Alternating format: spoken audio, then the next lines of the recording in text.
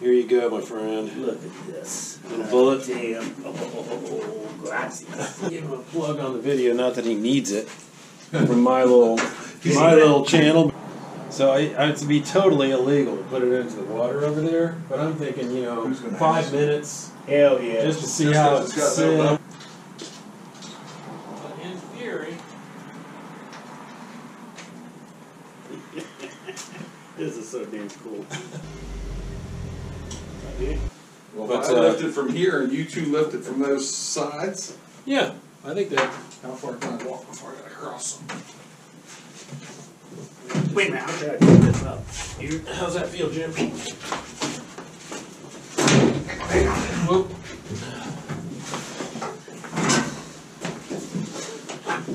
Okay.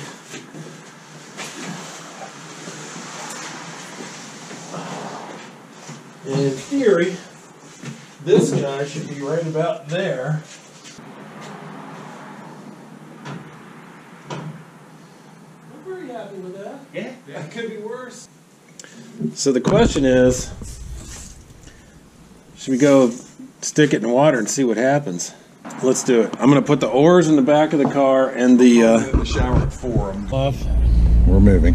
We're moving. Hopefully, there's a picture of the boat back there. We are amazing. Is this the first road trip? December 30. I'm going to get this thing in the water in 2018. Got a fisherman. That's a little surprising. But he's a cold fun bitch. He must really not like being at home. And I'll just use this guy as a bow line.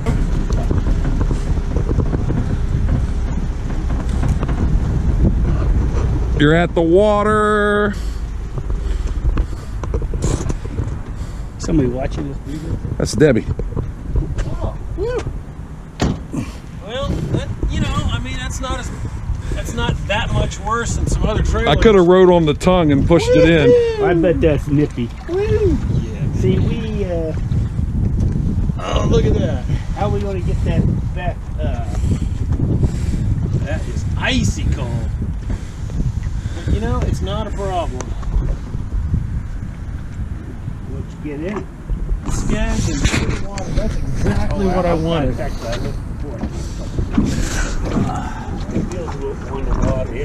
Okay, ready? Yeah.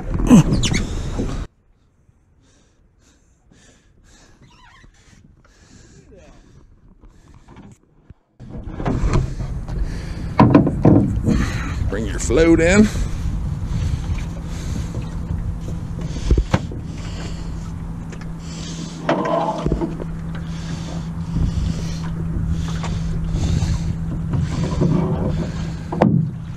Robin would be so proud. You're clear.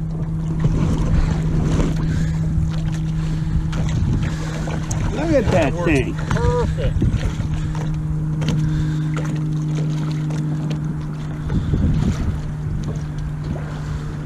It's a lot of work to give your ass a ride. Yeah. Just need to walk out on the trailer. Where are you going? Good guy. Awesome. Yeah, that looks great in water. I think it's just exactly where I wanted it to sit in the water. No leaks, eh? I got Flex Seal. I got Flex Seal. More Flex Seal. Throw me a can. Boy, that's cold.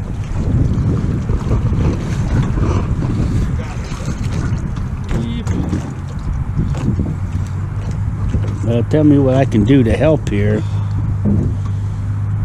There you go. It's just not quite centered. My bow line. No, that's not bad at all, though.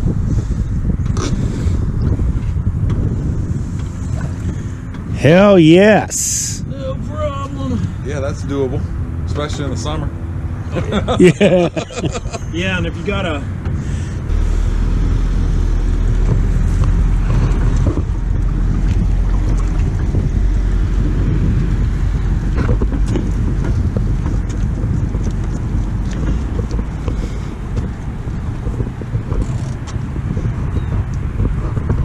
That's bloody amazing. How you feeling that? You want an extra? Yeah, sure. Your balance is just about right.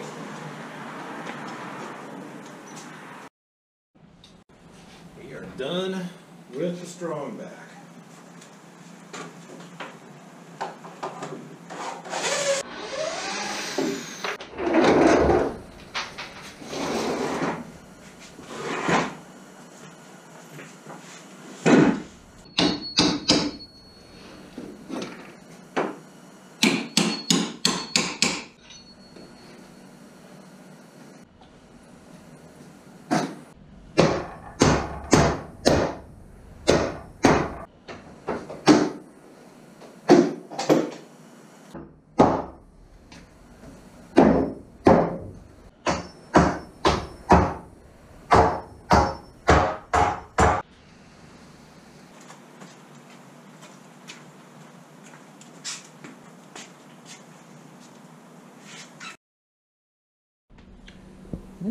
Need to figure out something to lock the bow in, so slam on the brakes in the freeway and it's not going to come up into your car and all that kind of bad stuff. We just got back from Great Midwest Yachts. Tiller swivel and tiller extension. I've made my own in the past, but this will fit this racket exactly. Pintles and gudgeons, a little fitting for here, for extra bow line attachment, and possible eventual jib. Thinking about a jib. We'll turn this into the main cleat. Fasten in here. Going to have to reposition this block a little bit. But yeah, so just got back from that, and what's waiting for me but the sail from Duckworks. Also, day after launching, other pieces are falling into place. Here's the sail. Let's see. 2 battens.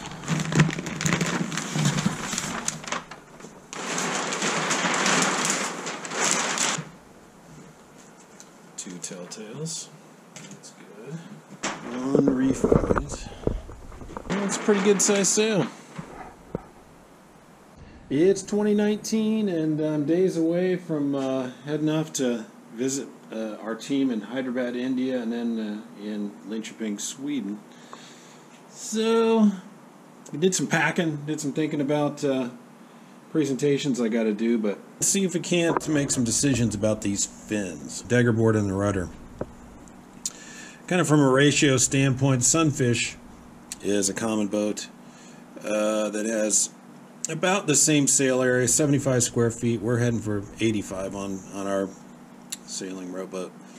And wetted area for Daggerboard, 8.5 by 27, 8.5 by 16 for the Rudder wetted area. The previous boat for Brian and Kim, pretty close to that, and it had less sail area, I think 65 square feet.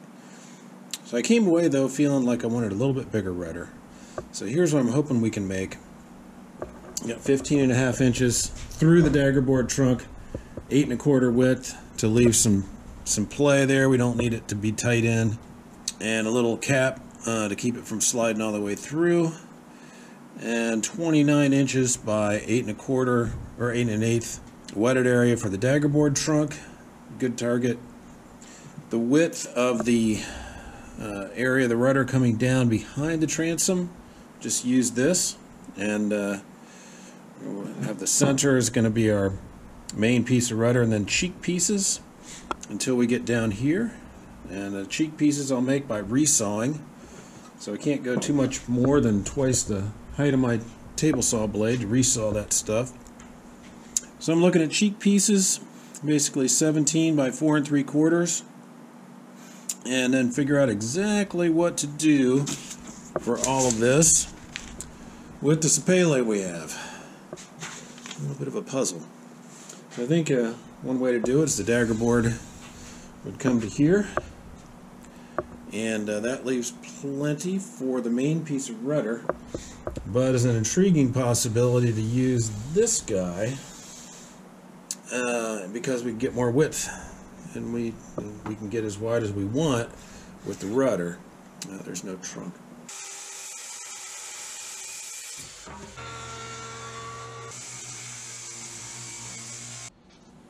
Daggerboard trunk is just under 7/8. This is 15/16. Take it down and actually try it in the boat.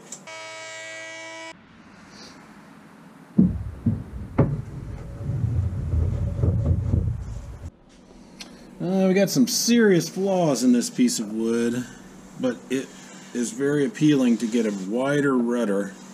I'm going to give that a try. It needs to go through the thickness planer so that the cheek pieces can have a good solid surface here. I don't want it to rip itself apart, so I think what I'm going to try to do is bandsaw it to rough shape and then thickness plane it and then make our cheek pieces.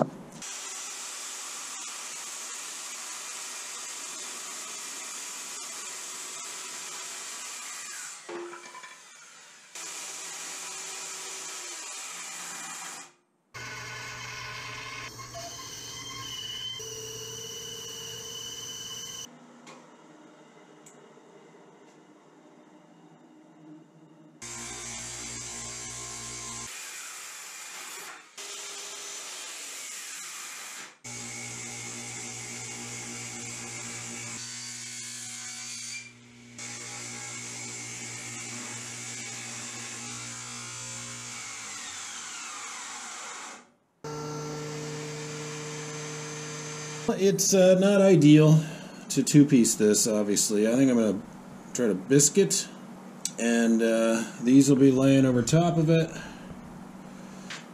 and maybe make the top pieces here and do a little gluing action.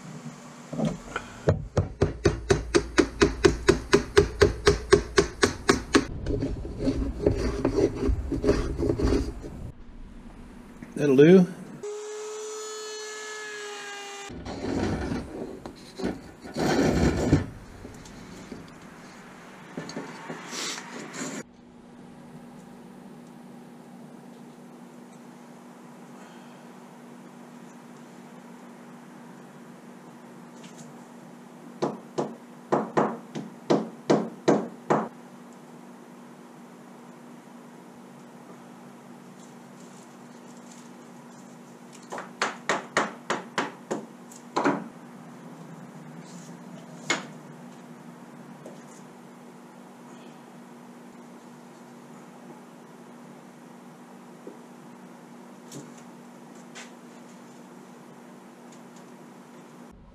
Well, to start, made the big decisions. See how they turn out.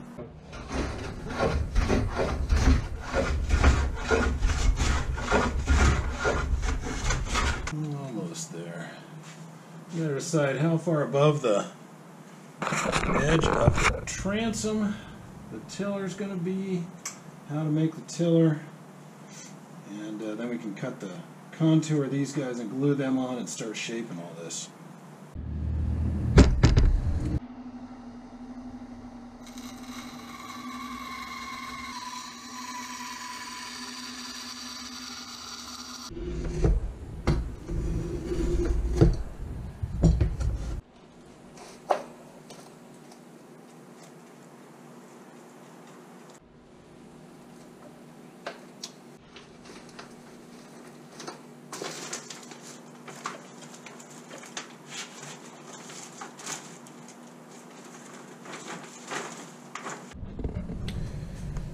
Alright, with that and the Daggerboard being proved out for size, next steps, contouring and shaping. This is close to the last purchase, I think, for the boat. A bunch of nuts and bolts to put the rudder hardware on, and bought the wood I hope for the spars. And I'm thinking out of one of these two 2x4s I can get a good boom and a gaff.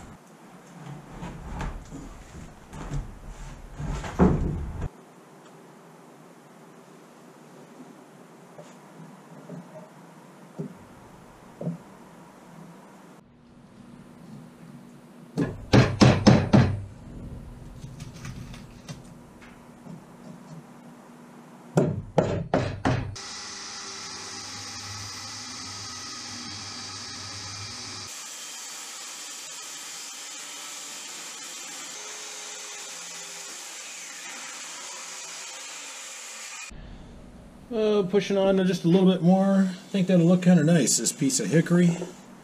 And when it gets up to the head of the tiller to fit into the top of the rudder, we need it widened to 1.5 inches. And so I thought, you know, why not put a sapele on the sides and then taper the overall width down to the point. We'll see how that works out.